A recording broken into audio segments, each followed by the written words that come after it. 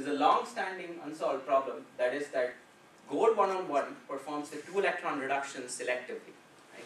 It performs the 2-electron reduction selectively, and so can we explain this using this treatment? Right? So now what we want to do is to try and understand what is the underlying catalysis for oxygen, 2 protons, 2 electrons to hydrogen peroxide.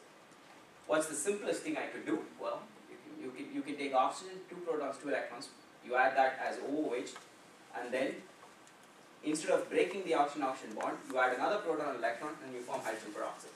Okay. Now let's take the same sort of understanding, the free energy diagram. This is now plotted at a potential of 0.6. At 0.68, hydrogen peroxide and oxygen are in equilibrium.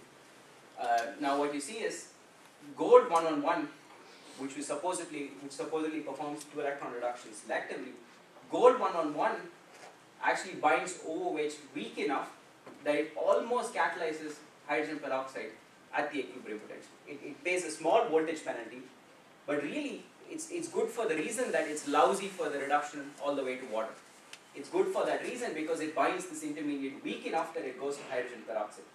Platinum 1-on-1 on the other hand is bad because it binds OOH too strongly, so you cannot get OOH off.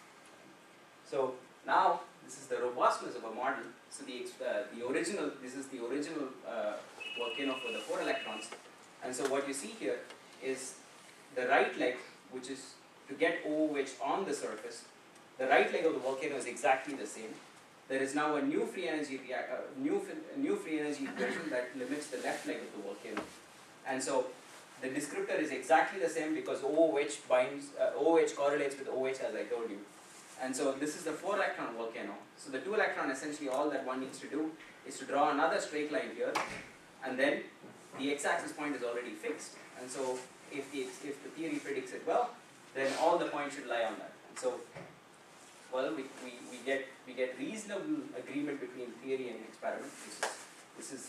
These are predictions that are accurate to of the order of 0.1 volts, which I think is quite remarkable. Actually, this single plot has about 25 years of experiments in oxygen reduction. It was almost all of the wonderful experiments that came out of LBM in oxygen reduction.